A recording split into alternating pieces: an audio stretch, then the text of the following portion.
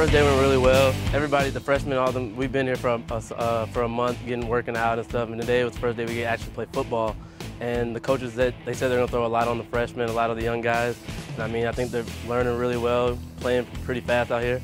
Yeah, they're going to make some mistakes, but we're going to get better. But the whole overall first day, I think it went really well. I think it helped for the core of our football team to be here for 5 weeks during the summer. And now when we hit the field with the coaches on the field, it picks up a little bit, the intensity picks up, and I think our freshmen really felt that out there today.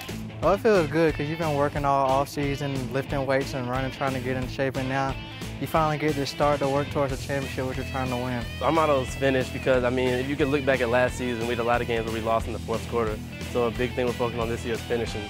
So when we're out here practicing, we want to go hard, finish every play, 100%, give it the most you can. Because, I mean, we got to win those close games. John Russ had a good day throwing the ball. I really thought Avery Ward and then a newcomer, Marquise Irvin, looked nice out at wide receiver.